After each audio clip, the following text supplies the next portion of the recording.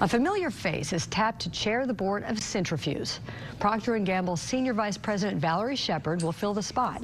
She's taking over for former chair Bob McDonald, who resigned when he was appointed U.S. Secretary of Veterans Affairs. Sheppard spoke to the Business Courier this week on the importance of building startups. I think that Cintrifuse creates a really positive buzz for the greater Cincinnati region. It really is something that's going to help attract young talent into our community and grow jobs. So I think it has a huge role to play to make greater Cincinnati just a greater place to live.